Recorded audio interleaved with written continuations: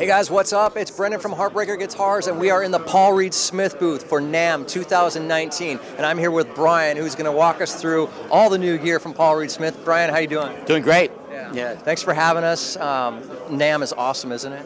It's crazy. Yeah. But I don't leave this room much, so I miss a lot of it. But I watch it on the internet. Yeah, you're sheltered in here, aren't you? Yeah. You get to see all those rock stars, though. That's pretty I get fun. to play cool guitars all day, which is fun. Yeah, that's cool. Okay, so why don't you start us off with the John Mayer Silver Skies and tell us what's up with those. Okay, so technically it's not brand new, but it's its first NAMM. It came out in March.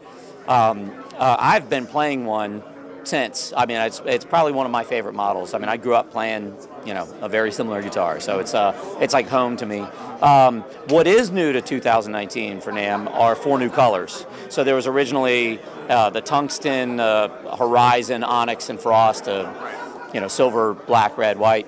Now we've got the, I got to make sure I remember these names, are as interesting as the colors. This is the Golden Mesa, this is Mock Sand, this is Orion Green, and this one is Dodgem Blue, which is my favorite.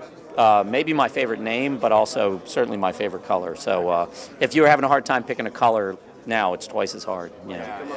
So 8 great colors. John and Paul spent a long time really taking apart like what exactly was like.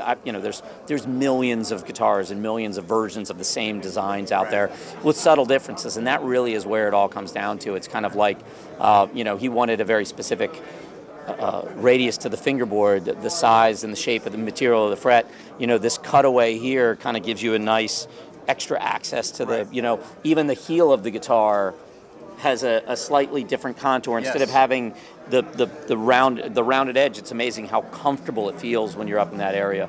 Can we get a close-up of that one? Yeah, of course. That color is really cool. It looks different in different lights. It really does, yeah. Kind of a retro color a little bit. Yeah, you know what, it kind of reminds me of, there's, a lot of the colors from the 60s, they were car paint colors, is where they came from. And then you put nitro on them, and over time, nitro changes color into yellow. So, like, you see what, some of those colors look like when they're new, but then you see what they look like. And part of what I love is the way they've aged. Yeah. So some of these kind of remind me of, like, some of those great colors, but with the aging, temperature of the color changing is kind of what it reminds me of. But yeah, I absolutely love them. It's a kind of a hybrid between like Paul's original design of the trem, but putting the bent steel saddles. It's a signature model guitar. It's exactly what John wanted. They worked together. So a lot of people ask questions to Paul about, well, why'd you do this instead of that? And it's like, well, this is really like, I didn't pick this scale length. That was the radius or the scale length. That was really what John wanted. So when you're dealing with an artist and you're a guitar builder, it's finding, it's really about making that artist happy. Right. Now, okay, so John had all these specs in mind when they designed the guitar together, but what did Paul have in mind? Did he have some real specific ideas about what this guitar should look and play like? I don't know if necessarily, I think they have a lot of similar ideas in mind. They both love a very specific era of the 63 and 64 Strats. To them were like the pinnacle, it's like the 58, 59, 60 Les Pauls are kind of the benchmark everybody, sets to. And some people, if you ask Eric Johnson what the ideal year of a Strat is, he might give you a different version than somebody else. But to the two of them, that era, 63 and 64, were where they felt like the magic was. And they took one of John's favorite guitars, his favorite 63 out of his massive collection. Paul had John 64 and Paul's 63.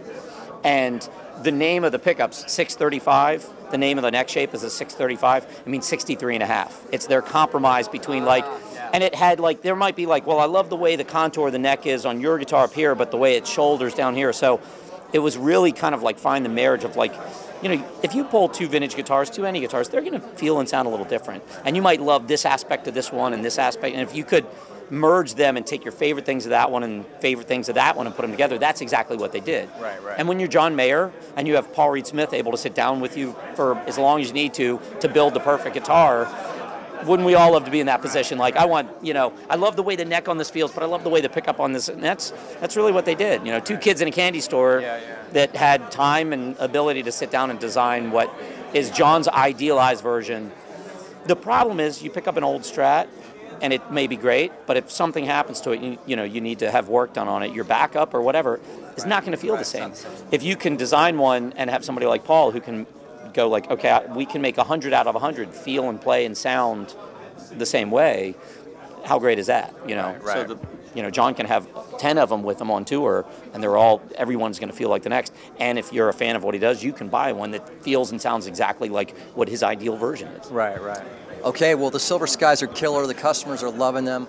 Thank you, Brian, for telling us about them. These new colors look amazing. So anyway, we have them at Heartbreaker Guitars, so do call us if you have any questions about the John Mayer, Paul Reed Smith Silver Sky. Thanks, guys.